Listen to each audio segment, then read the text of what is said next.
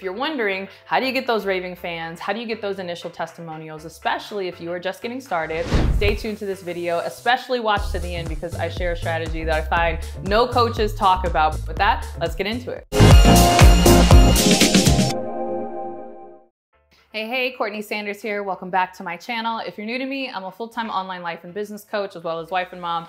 I wear all the hats and do all the things, and I'm super proud to say that I've literally worked with thousands of people, maybe even tens of thousands when you think of all the people that have gone through my programs, and I'm really fortunate that I'm able to get my clients results, and I just love working with my clients, and I love the feedback and the testimonials that they give me. And so I know that testimonials are really important in your business. In fact, I've talked about this in quite a few videos when it comes to increasing sales. In fact, getting testimonials is one of the easiest things that you can do where you don't have to spend a lot on marketing if you just have people who are raving fans of yours. But if you're wondering, how do you get those raving fans? How do you get those initial testimonials, especially if you are just getting started? No, you don't need to offer coaching for free, which I know is something that a lot of people think they need to do when they're just getting started. No, you need to do something else instead if you want a raving client testimonial that is ultimately going to lead to more clients and more sales in your business. So if you want to know what that is, stay tuned to this video, especially watch to the end because I share a strategy that I find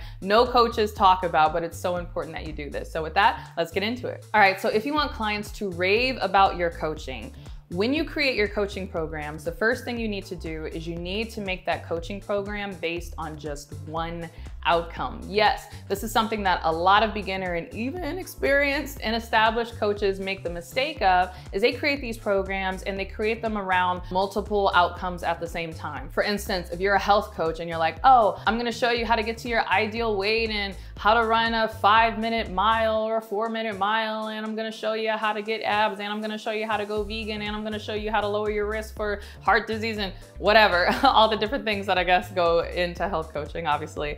I'm not a health coach. Understand that even if you get clients to sign up with you, and by the way, it's going to be more difficult if you go that approach to even get clients in the door who will want to sign up with you. But even if you get someone who's willing to sign up for a coaching program that is going to help them do all of these things, understand that it's going to be a lot more difficult for you to actually get them results because it's a moving target, right? You've come up with all these different outcomes that you are going to help people get, and now you run the risk of them not being able to get the result as a result of your coaching. And now you run the risk of them getting frustrated or not sure what they should focus on first, or your coaching program, you might feel tempted to even extend it longer than it needs to be because you're like, oh, I said I was gonna help them do this, this, and this. And it's all these different things up in the air. Truly, I know you feel like, oh, I'm being more generous because I'm showing people how to do all these different things, and all these different things might be really important. And you're like, no, if you wanna be healthy as a health coach, I know that you need to master your fitness and your diet and your mindset and all of these different things. That's fine, but trust me, when it comes to creating your coaching programs, focus on one outcome. It'll be easier for the client. They're more likely to actually get the result, and that's how you get raving fans. All right, the next thing you need to do, and this is something that also a lot of beginner and maybe even some established coaches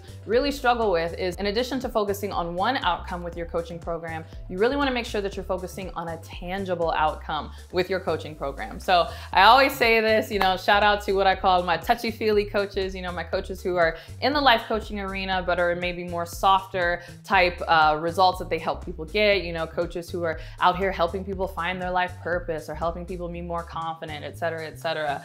That's fine, but understand that when you are coming up with your coaching programs and you want to get people results and you want them to be raving fans, it needs to be something tangible. And by tangible, I mean that it needs to be clear that they've gotten the result as a result of working with you, right? When we do these kind of vague, like, I'm gonna help people feel better, find their purpose, be more confident, it's not even always obvious to the client if they've crossed the finish line or not. So you want to bring that down, make it more tangible, and say, yes, in this coaching program, I'm going to show you, in a business context, I'll just say for me, in this coaching program, I'm going to show you how to get your first client, right? That's super clear and super tangible. Either you got the result or you didn't. Or maybe in a financial context, I'm going to show you how to save an extra $10,000 for your retirement without working longer hours or something. I don't know.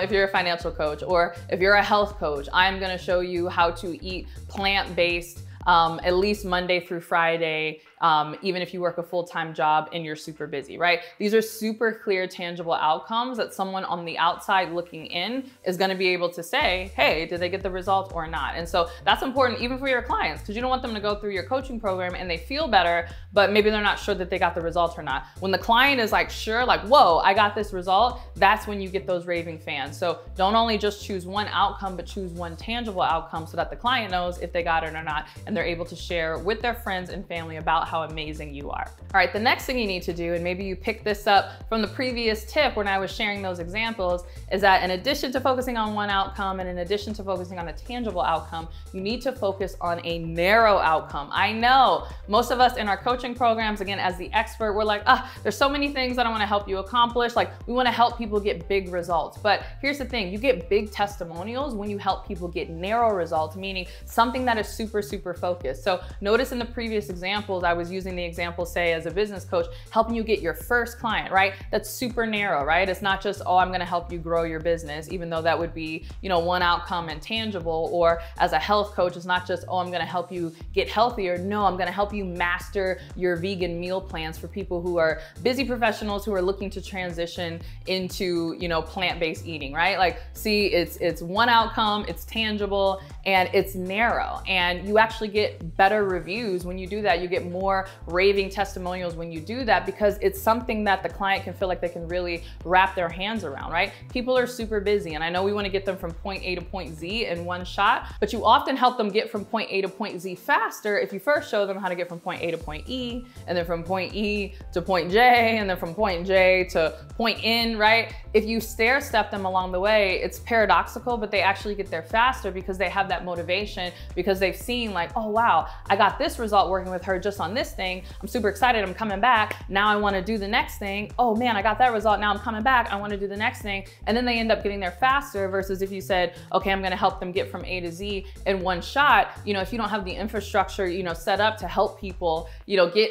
these huge results, especially when you're just getting started out, it can be very frustrating for people if they don't have like little milestones to achieve along the way. So make sure that you are making those outcomes tangible, but also narrow, and you'll find that you'll get really, really raving reviews. All right, I have more where that came from, but first I want to hear from you. What's the outcome of your coaching program? Share in the comments below. All right, the next thing that you want to do, if you want to have raving fans and clients for your coaching business, and again, paradoxical, you would be surprised, but you actually want to make your coaching programs shorter, not longer. Now hear me out. Here's what I mean by this, because I get questions on this all the time. In fact, I got a lot of questions about this on the last Nail Your Niche challenge that I did. And by the way, if you haven't signed up for it, what on earth are you doing? I'm not sure that I'm going to be able to do them live going forward, but my Nail Your Niche challenge is my free 5-day challenge to help you perfectly pinpoint your most profitable niche. So if you're listening to this and you're like, ooh, I want to create a coaching program that has a tangible outcome, but I'm not even quite sure what my niche should be, you need to sign up for this challenge, like not tomorrow, like today. So it's a free challenge, it's 5 days, it's live, it's me. Yes, it's not a recording. I actually show up, and over the course of 5 days, I show you how to nail your niche. So again, I'm not sure that I'm gonna be able, one, to do it for free, and two, to be doing it consistently going forward in the future. But for now, you can sign up for the next Nail Your Niche challenge by clicking the link below. And so just as I shared in that Nail Your Niche challenge, the reason why you want to focus on a shorter duration and not longer is because your clients actually want the results sooner, not later, right? So I'm not saying making your coaching program artificially short. Make your coaching program as long as it needs to be, but don't make it any longer. And I say this particularly for new coaches or even established coaches who are having trouble charging the prices that they want. And by the way, if that's your struggle, you can click this video here where I share why you're not getting paid at your new pricing even though you raised your prices. And so oftentimes people try to make coaching programs super long to like justify the price because they feel really nervous about it. But understand that your clients actually aren't purchasing like time with you, they're purchasing a result, they're purchasing ROI. And so you need to ask yourself, how long is it gonna take me to get somebody from point A to point K, or whatever outcome you're helping them get? Whatever duration it's realistically gonna take you to do, then make the coaching program that long and really no more. If you wanna add an extra week or two for like questions or like buffer room, that's fine. But if you know it's gonna take somebody 6 weeks to get the result, don't make the coaching program 5 months, right? Like really ballpark it around how long it's gonna actually take them, and your clients will love you for it because essentially you're helping them get the results sooner, not later. All right, and connected with that last point, in addition to your coaching programs, particularly if you're offering courses or any kind of modules that that are pre-recorded, you really want to focus on training, not teaching. And this is kind of like, I know there's a bit of both, right? So I don't mean this like never teach, right? Obviously in your programs, you're gonna teach a bit, but you really wanna focus on training. So the key difference is you're looking to equip people with just the skills that they need in order to get a particular outcome, where sometimes when you get into teaching mode, we get into like the theory of the thing and the philosophy and the history of it and all these different things that actually don't matter, at least not to your client. They matter to you, but when your clients come to you, they actually don't want to become an expert. They just want the outcome, right? Especially when I was shifting into business coaching from life coaching, because I was like enamored with, marketing. My degree was actually in marketing. I even have an MBA. So, I loved all the like ins and outs and the psychology and all these different things, but I kind of had to tamp it down and say, okay, Courtney, what is absolutely essential for your client to know in order to get that result, and then share that with them. And then if they want to geek out with you later about all the ins and outs on these things, then that's fine. But the goal is really to train them to get the result, not to teach them everything you know about your subject matter.